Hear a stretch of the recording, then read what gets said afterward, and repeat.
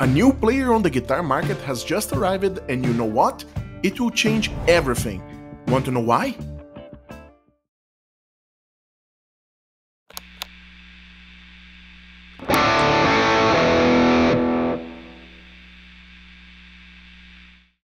What's up, fellow tone chasers? I hope you're doing great, because I am for sure. It's been a long time since I felt so excited with a new player on the budget pedals market. In today's episode, we'll review the first pedal of this massive, promising company, the ALABS Audio. They came to life on the end of the previous year with their first series of guitar pedals, called Aiden Adventures Series, featuring 4 totally originally fully stereo pedals: the time slip delay, the Setus reverb, the NovaDrift Multimod, and the orbital pitch shifter. The ALABS is a company from Singapore, with manufacturing in China, and as we will see ahead, they promise to deliver boutique quality for a really affordable price, competing with Chinese local brands like Joyo, Moore, Hotone, and even Flama. So if you're concerned if these pedals fit to your pocket, don't worry, my budget-friendly chaser friend. We'll start reviewing the NovaDrift Multimod, a fully stereo multimod containing 9 amazing algorithms. Sounds good? Would you like to see the other pedals from the series? Let me know in the comment section below. So without further ado, let's talk about the ALABS Novadrift. Let's start unboxing this pretty creature. You can already notice that the packaging is simply gorgeous, and when you open it, wow! It is really an affordable pedal. It looks like a Walrus audio pedal. It comes with small souvenirs like those stickers and also a pretty cool pic with ALABS logo. The manual is really well made, with a massive amount of description, as this pedal is packed with tons of hidden functions, on which we will deep dive during this video. Now let's take a look at the pedal itself. It is massively robust, amazing printing quality, and the art is wow. The knobs are pretty sturdy. The foot switch is a soft model, and the toggle switch is also amazing. You'll find the 2 stereo inputs on the right and 2 stereo outputs on the left, in which you have 3 output configurations. If you decide to go in and out mono, you should use the left in and out plugs. If you decide to go in mono and exit stereo, you have 2 options.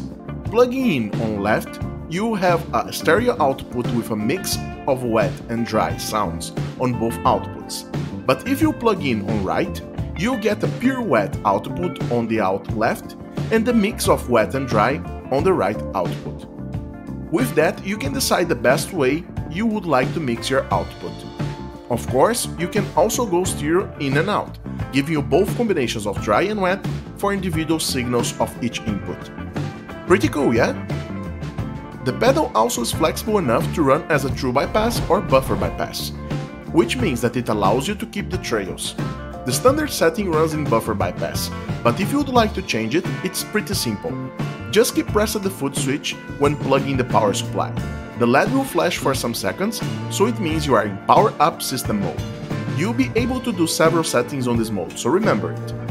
Now, if you'd like to have buffer bypass off, enabling the true bypass mode, you simply need to choose the direction on which the tap ramping toggle switch is pointing at. If it's pointing to tap, it means you are in buffer bypass and the LED will flash in red. If you move it to the ramping mode, the one with the infinity symbol, the pedal will move to true bypass and the LED will flash in green. Once you are done, you can click on the foot switch to restart the pedal. But once you are here, let's talk about another really cool feature that you can change on the power up system mode: the changing of the mix knob for volume mode.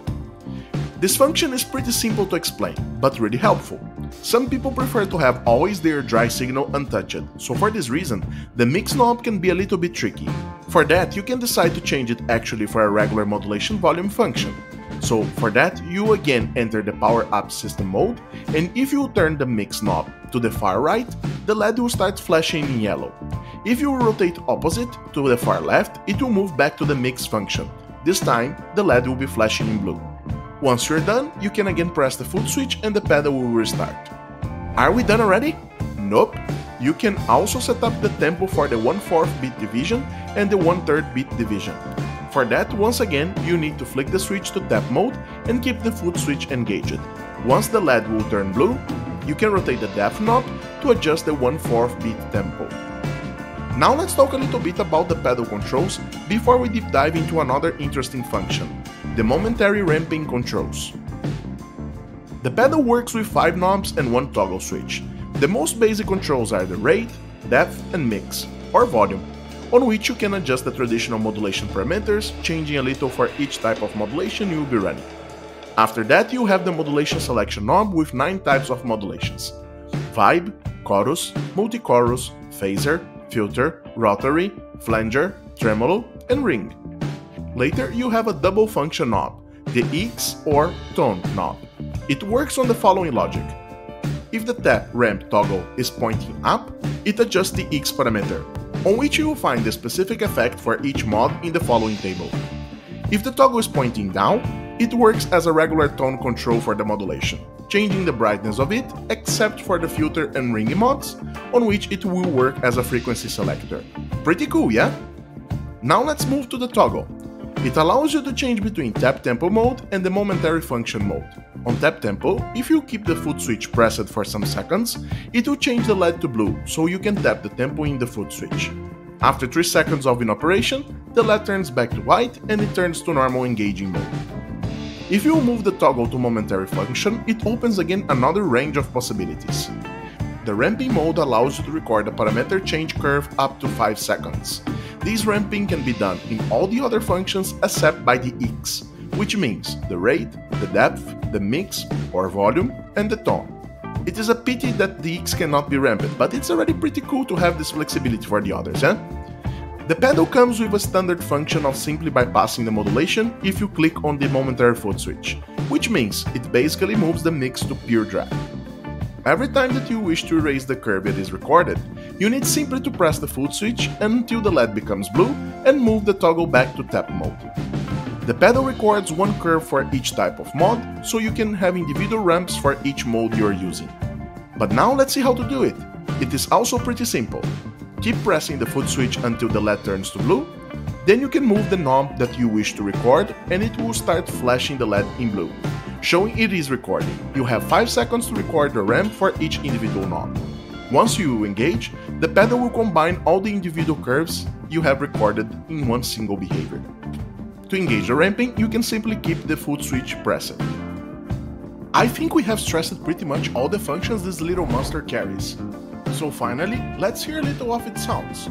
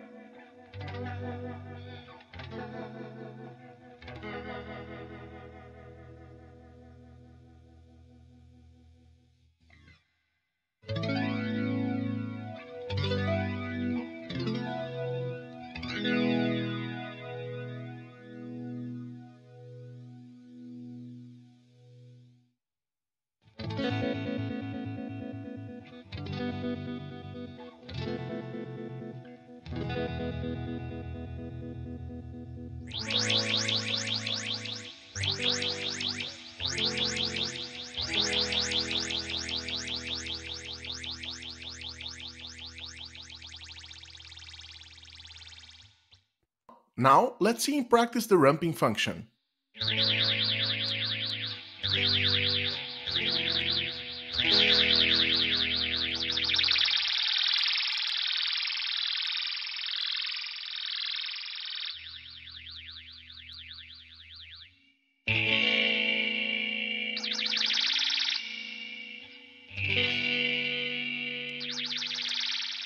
Amazing, eh?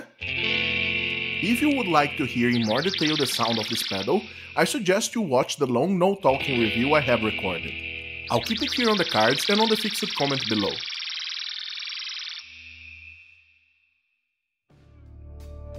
Now, the moment that everyone was waiting.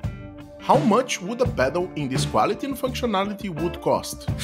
The ALABS is changing fastly the price of those little treasures, so be aware that the values I will show you here can be already changed if you will be watching this video in the future. The ALABS released this pedal at the end of previous year at a price of $99 US. Yes, you heard it right, less than 100 bucks. But anyway, the current price it's being sold for is already around $125. So if you're interested in buying it, do it now, before Josh Scott will review them and they will cost more than a clone. So my friends, I believe that the conclusion is pretty obvious. This is an ultimate game changer on the affordable market. If really ALABS will be able to sustain these pedal prices at this current range. Of course, the price increase has already shown us that it can be only a smart move to enter the high-end pedals market, competing head-to-head with producers like Walrus Audio, Wampler, Earthquake Devisers, and many others. I need to admit that I never expected to have such quality and functionality for such an affordable price, without having, until now, any unethical explanation.